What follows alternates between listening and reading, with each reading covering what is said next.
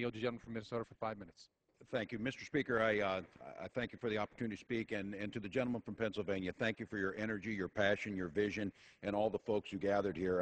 Mr. Speaker, you're witnessing an all-too-rare event in this House, a group of bipartisan legislators coming together and working for the common good, and rejecting the politics of division, rejecting the politics of the false choices, the either-ors, and coming together with the respect and understanding that this nation can innovate, can become energy independent. At the same time, we can protect those vital natural resources. You have a spectrum of folks that come from coal-producing West Virginia, from Pennsylvania, from Indiana, from California, from the plains of Minnesota. You have members here who have a wide spectrum of political beliefs, but you also have folks here who have been in the business of. You've got folks speaking who are endorsed by groups like the Sierra Club. Mr. Speaker, this is what the American public is asking for. They're asking for us to get together, use our knowledge, collect information, use that data, come up with a plan that will do the things that you've heard talked about here. The very premise of this is just so simple. This land is your land.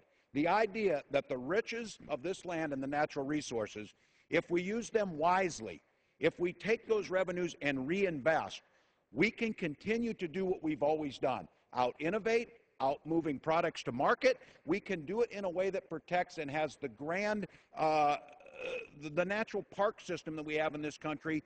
We can have it both ways if we're smart, but it needs to start here. It needs to start with a plan. It makes no sense to anyone I talk to on the plains of southern Minnesota that we're spending over $1 billion a day and sending it to countries that hate us. They will hate us for free. We can keep the money at home, reinvest in the infrastructure, make sure the outdated locks and dams on the Mississippi are up to where they need to be, to quickly move those farm products from the upper Mississippi down to the Gulf and to the markets around the world. Those things can be done. The idea that we're reinvesting royalties, you heard each of our members talk about. This nation needs to make sure we're more efficient. We need to conserve on our energy needs, but to do so takes research. To do so takes investment. We have to upgrade our power grid. We have to make sure we're using smart grid technology and using the software and the technologies available to make sure we're using every bit of energy the most efficiently. We can take these revenues from the sale of the resources that are there, extract it in an environmentally sound manner, and take those back and put them into the research, to the infrastructure, to the ability to move forward. My district, for example, in southern Minnesota, we're very proud. We're the 4th leading producer of wind energy in this nation. You can see the beautiful windmills stretching across there and producing a large amount of our power. But the reality is, Minnesota is one of the most coal-dependent states in the Union because of the nature of where it's at. So we simultaneously need to make sure we're doing that in the most efficient, effective, and environmentally sound manner. At the same time, we're being realistic about what our power needs are. This nation and the world will become energy hungry like it's never seen. 50% more energy will need to be produced by 2025.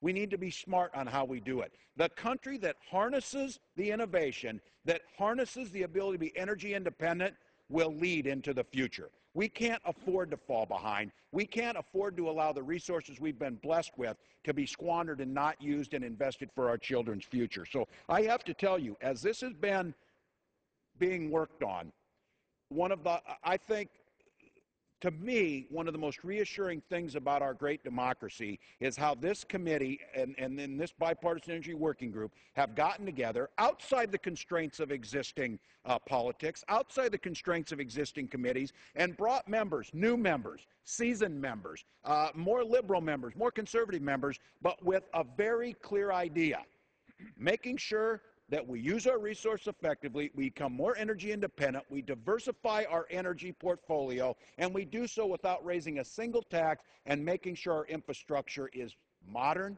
making sure it is efficient and effective, and in the long run, making us more competitive. So the jobs that will be created by this, the ability to pay down the deficit that will be created by this, the sense of pride that we will have as a nation. President Obama, back in March, challenged us to reduce our oil imports by 1/3 over the next 10 years.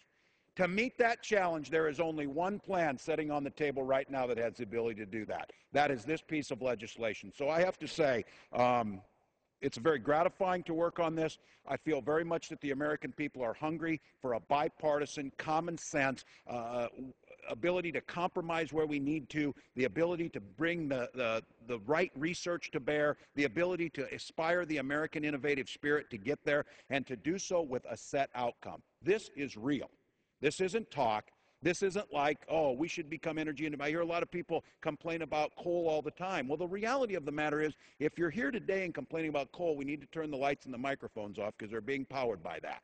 And without another solution to that, we're not going to get any closer to what we'd like to see. Affordable, clean American energy powering our businesses, powering our homes. As the gentleman said, this isn't just an American dream. This could become an American reality, and it could start as soon as we get this thing moved through. So, again, to my colleagues, I thank you for putting the energy and effort into this. I thank the gentleman for continuing to hold. Thank him for being ahead of the curve, as this group has been for the past several years, and the American public, we're getting right in lockstep with them what they want to see us do. So I encourage my colleagues, Mr. Speaker, and their constituents to continue to engage on this, to talk to their representative about becoming part of this group. If you're really tired of the bickering, and you're really tired about the gridlock, and you're really tired about us not spending our money at home on our energy, on our ability to create jobs here, this is your solution, and you've got the spectrum of folks. It isn't a Democratic issue, not a Republican issue. So with that, I yield back to the gentleman with great appreciation for the work you're doing. And I thank the gentleman from Minnesota for his comments.